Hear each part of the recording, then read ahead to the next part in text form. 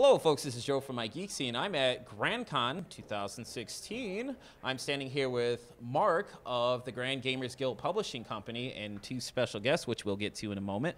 Mark, how are you doing today? I am fantastic. GrandCon is going really well, and I'm super excited to be doing an interview about my next great project. Yeah, for those who don't know, Mark actually is one of the co-founders of GrandCon, so yeah.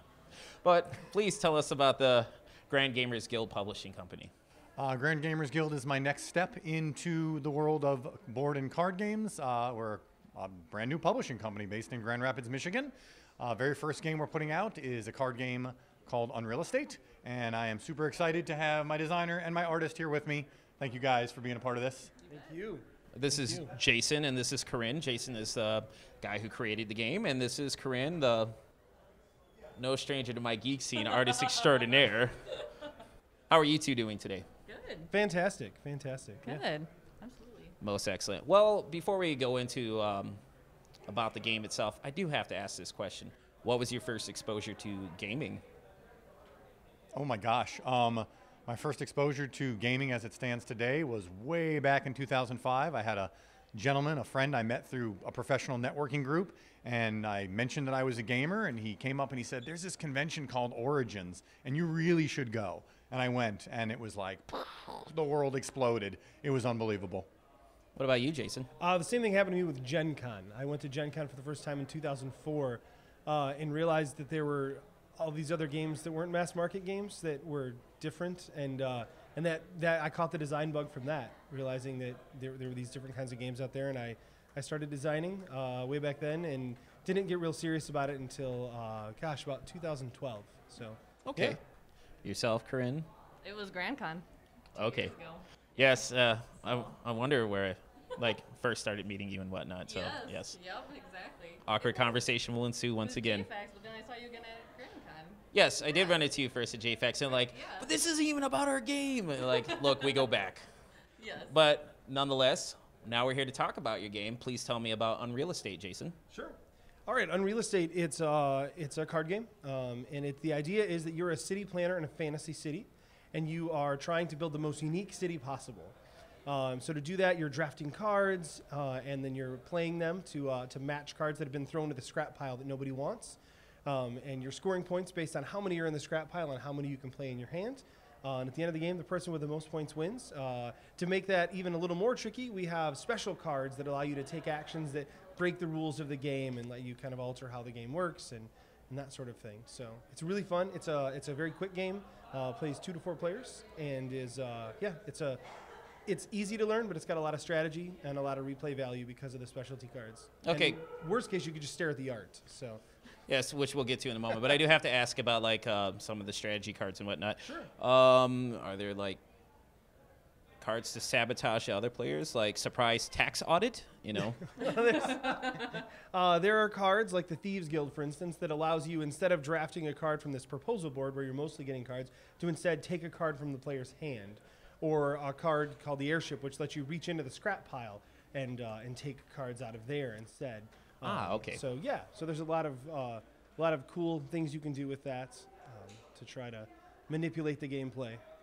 But once again, I have artist extraordinaire Corinne Roberts standing next to me. How did you choose her as your artist? Well, I think I can speak to that. So when Mark and I first talked about the game, it was actually a modern day game that was about building a modern city, and you were trying to build the hippest city. The first thing Mark said was, what do you think of putting this in a fantasy world? And we started talking, and it was like, what do you think about Corinne Roberts doing the artwork? And we both were really excited about that idea. And I think within a couple days, Corinne was already on board to work with us. Yeah, I literally called her from the table we were sitting around that night. And I got a voicemail, which drove me batty. But then I called her midday the next day, or arranged to call you midday the next day. I'm like, we have to talk. Yes. And, within probably 30 minutes, she was on board. She's like, are you sure you want me? And, well, if you've seen her art, who doesn't it's want amazing. Corinne's art? I'm glad you were nice enough to pencil them in just to talk to with your busy schedule. But my question was, what was your artistic approach towards this? Well, pretty much what he told me to do. That was like the start of it. No. That's not fair. That's not fair. So the game is building based, right? And Jason came up with the buildings, and you know the energy. If you know Corinne's art, you know the vibe that she has. And I knew that was the energy I wanted, the lines, the way it looks like it's moving, even though it's a still image, and the whimsy that's there. And so we gave her a checklist of buildings, and she sketched up a couple different versions, and it was like, can we make 2 games? Because each building was equally fantastic, but we, beat ourselves and came down to a decision, and those will be the ones that appear in the final game. But there will also be an art book with the alternate sketches, so it's going to be awesome. Yeah. I think one of the things I know we always asked ourselves when you and I would talk about the art and which one to choose of the sketches, if it was a tie, we always came back to which one is most Corinne-like, which one has your twist on it, and that is what we would go with because we wanted to have more of that, right? That was the point of using you as an artist. So I don't know if we've ever told you that before. No, but you hey, did. there you No, go. I was like, how did they get picked? Yep, So. that was whenever it was a tough choice. That's what we would always come back to. Is Oh, good. This one looks more like Corinne's You style. did end up picking my favorite, so I'm glad that you Awesome. nailed that. Speaking of which is your favorite? Because I was about to ask that. You're like a psychic.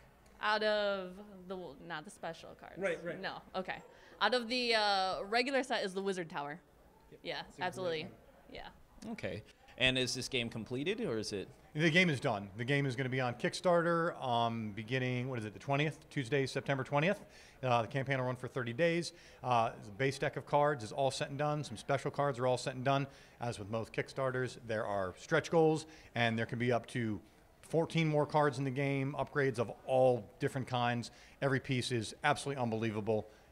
But yes, it is a complete game, mechanically sound, incredibly beautiful, and just ready to rock and roll. All right, and if people wanted to find out more about this game online, where could they go? Sure, we have a Facebook page, so facebook.com/GrandGamersGuild, and also GrandGamersGuild.com. Okay.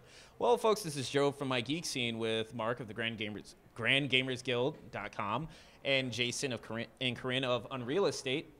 Take it easy. Thanks.